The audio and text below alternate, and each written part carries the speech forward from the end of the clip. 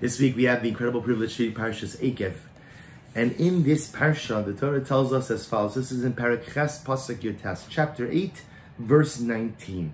The Pasuk says, V'haya'im sha'choach tishkach es Hashem Elokecha. Like much of Devarim, Moshe Rabbeinu foreshadows what is going to occur in the future when he is no longer here. And unfortunately, one of the recurring themes is that when Moshe Rabbeinu is no longer here to lead us and to shepherd us, we go astray. The truth is, we went astray even when Moshe Rabbeinu was leading us. Even when Moshe Rabbeinu was alive. Allah has come all the more so. Without the presence of the great prophet, without the presence of our great teacher Moshe Rabbeinu, unfortunately, Moshe tells us we will be led astray. So in this pasuk, chapter 8, verse 19, the pasuk is describing such a scenario. And it'll be that you will forget Hashem, or if you forget Hashem, you will unfortunately follow other gods, you will worship them, you will bow down to them, and HaKadosh Baruch Hu says, I promise you, it's not going to work. You see, so many times in life, we run after other things because we think they're going to bring us happiness. We think they're going to bring us fulfillment. We think they're going to fill a void. And then we find out we're wrong. Moshe Rabbeinu says, I'm going to save you the trouble. I'm going to save you the trouble. You're going to want to run after other gods. You're going to want to run after other lifestyles. You're going to want to run after other ideologies because they're appealing to you. They sound wonderful. Perhaps they're a bit more modern, a bit more cutting edge. But I promise you, HaKadosh Baruch Hu says, Moshe Rabbeinu says, it's not going to work. Ki avot tavedun. You just run yourself into the ground and you have nothing to show for it.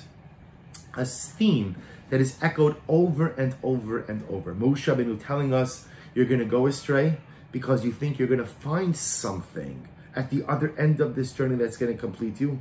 You're going to find that you're wrong. You've fractured the relationship with Hashem. You've fractured the relationship with yourself. But of course, there's always a happy ending. And the happy ending is whenever you're ready to come home, HaKadosh Baruch Hu is always ready to have you. But the great tzaddik Rabbi Yisrael of Rizhin says something absolutely amazing.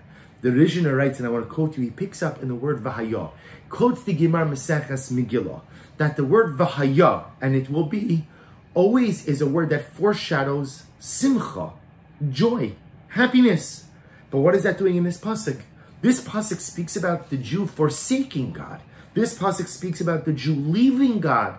And yet the introduction is V'haya'im shachoach tish V'haya, a lashon of simcha, a lashon of happiness. Happiness! The pasuk is talking about forgetting God. The pasuk is talking about following after other gods. The pasuk is talking about the fact that when we choose these alien ideas, ideologies, and lifestyles, avot tovidun, we are lost. We become lost physically, we become lost spiritually, emotionally, and yet this entire subject is introduced with the word V'haya, simcha.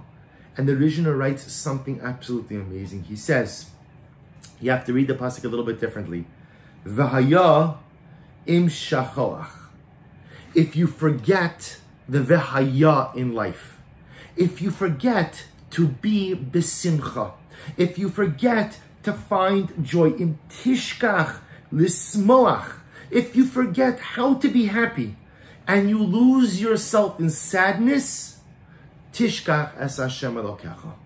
You will forget Hashem, your God. All depends where you place the comma. V'haya im shachoach. If you forget your haya, you forget your happiness in life. Tishkach es Hashem Elokecha. You will forget the Ribono shel Olam, your God, because Eina Shechina Shora Ela mitoch simcha.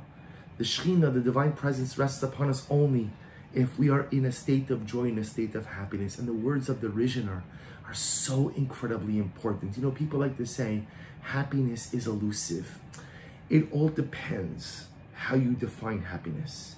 You see, for some people, happiness is a state of being which occurs after you have everything you want in life. After everything exactly falls into place. After everything is exactly as it should be. When life has followed your plan, when you've made the amount of money you want, you're married to the person you want, you have the kids that you want, the career that you want, the ruchnios, you learned enough mesechtes, then I'm happy. Anytime you hinge your happiness on a string of events which have to occur, materialize in a certain way, you'll never be happy. Because at the end of the day, life never goes according to plan. Halavai, life often goes, there's a plan that's even better than the one we had in mind. But sometimes it's better, sometimes doesn't feel better, and sometimes it's just different. The Rizhiner is teaching us that happiness is a choice. A person makes a choice, should I be besimcha? What does it mean to a choice to be besimcha? What if my circumstances are difficult? So first of all, even in the midst of all difficult circumstances, there's always light. There's always goodness. There's always beracha. There's always opportunities for growth. There's always opportunities for chesed. There's always opportunities for connection. A person has to make a choice to be besimcha. Simcha is a choice. Happiness is a choice. It's a disposition you choose. And you know this, you see this in the world. There are some people who have everything, yet they're miserable. There are some people who have nothing, yet they're always filled with such joy, such happiness. So obviously, the equation that dictates, that tells us if you have everything, you're happy, is not true. Plenty of rich, successful people who are abysmally, chronically unhappy. And plenty of people with incredible challenges who have unbridled joy in life. Because happiness is a choice. Every day you have to make a choice. Do you want to put a smile on your face? Every day you have to make a choice. Do you want to be besimcha? Every single day you have to make a choice. Do you want to see the good or do you want to see the bad? Do you want to see the light or do you want to see the darkness? Is the glass half full or is it half empty? That's the decision we each make in life. But understand, the ramifications of that decision are not only for your own outlook or for yourself, but that directly impact your relationship with Hashem. Because if you don't have simcha, you can't really feel all that great about God. Because on any given day, there's stuff in my life that's not going well. On any given day, there are things that I've asked for that I feel God has not come through on. So again, do you look at the things you have, or brachas HaKadosh Baruch Hu has given you? Or are you one of those people who just always, why? Why? Why don't I have this? Why don't I have that? You don't ask why about all the things you do have. I don't ask why about all of the brachas, but yet the things that I lack, those pose major theological crises for me. When you choose to live a life without simcha, it doesn't only impact your own outlook, but it impacts your relationship with HaKadosh Baruch Hu. It impacts your relationship with other people. And of course, it impacts your relationship with yourself. This, says the Rizhiner, is the deeper meaning of this pasuk. If you forget the mandate to be besimcha, to find joy, to make a choice to be happy in life, you will forget yourself, you will forget your blessings, and you will ultimately come to forget God.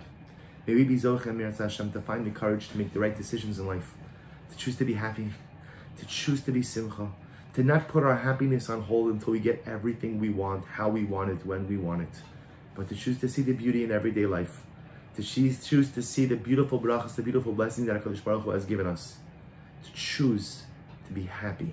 And if we do so, we will solidify our relationship with our fellow human beings, solidify our relationship with ourselves, but most of all, solidify and create a beautiful, loving relationship with the Ribono Shel Olam. Wishing everyone a good and Erev Shabbos and a beautiful Shabbos Kodesh.